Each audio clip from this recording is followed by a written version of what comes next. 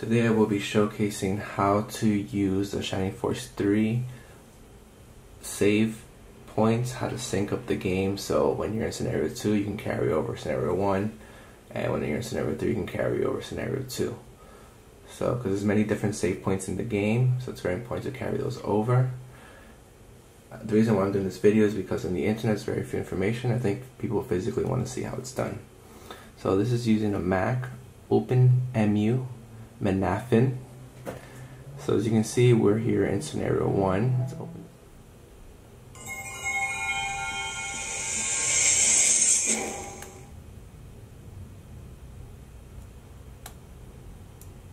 Translation project.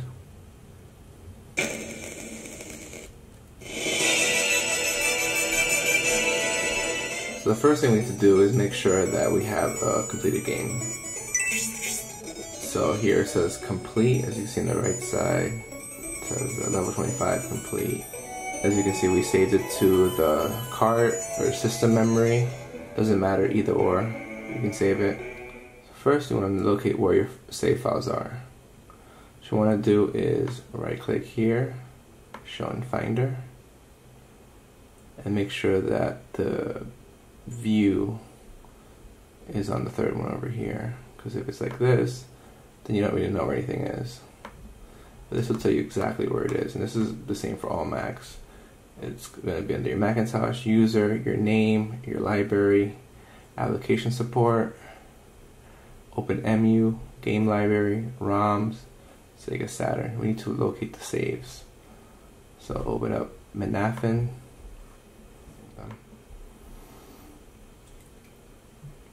Now I already opened up the battery saves folder. As you can see, I have a lot of just saves. None of these have actually played any of these games or Shining Force. So me personally, I'm just going to delete them right now because I don't need them. It's not like I saved anything on these games. Just as easy to work with. So now you have scenario 1, 2, 3, and the premium disc. Again, I haven't touched these yet, so I want to delete it. So the first thing I want to do is open up scenario 2 by itself. And once you open it, it's going to generate these 3 files. So if you don't have this, you haven't opened up scenario 2 yet, open it. Make sure it generates these 3 files. So now we have the files for scenario 1 and for scenario 2. So we don't need the files for scenario 2 at all because these are just the names. We only want the name. That's what's important here. Because this has a completed game save already. So what you want to do is you want to copy the name. But first what you want to do is you want to make sure you don't lose these. So what you want to do is you want to duplicate it.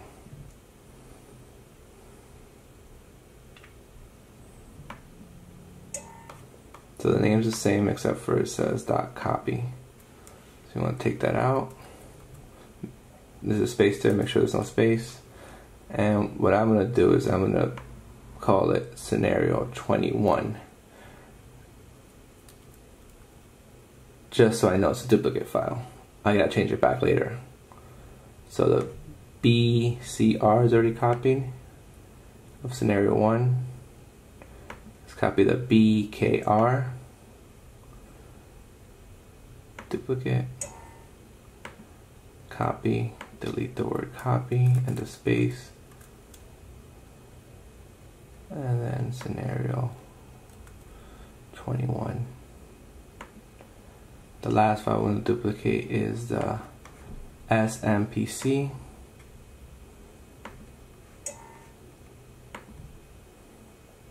Delete the copy. Scenario 21.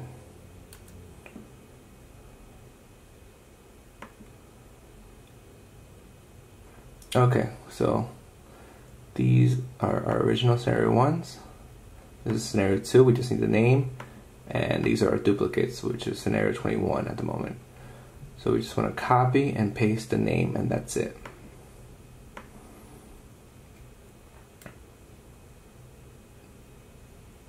So you copy it. Now, if you stop right here, it's gonna give you this error. you can't have the same names, right? Copy. Scenario 21. BRC. Now let's copy the BRK.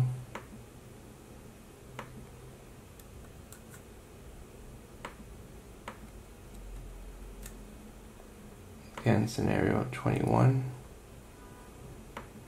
Now we're going to copy the SMP, SMPC, copy, paste it in scenario 21.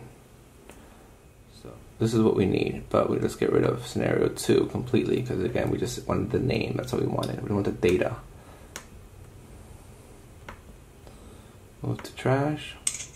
And now obviously this won't run if you put scenario 21. So take out the 1. That's it.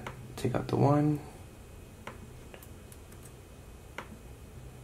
And take out the 1. That way your scenario 1 is still good.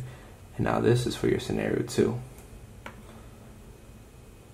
Now what you want to do is close out of openemu. Open up again. Open up scenario 2. No. Start fresh.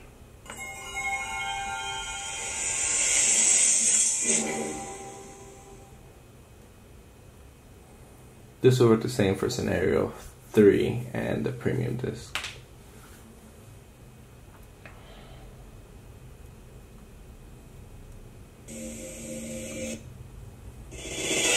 So translated version.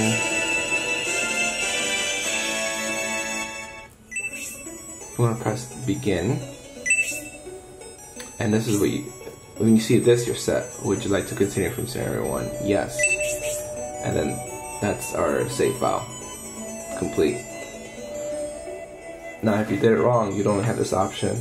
It would say fade just one hero. We're so far behind, so that means that it's just saying you only play scenario 2, you didn't play scenario 1. So let's say if you got the secret characters, or if you manage to save some of the people you're supposed to save, they won't be there.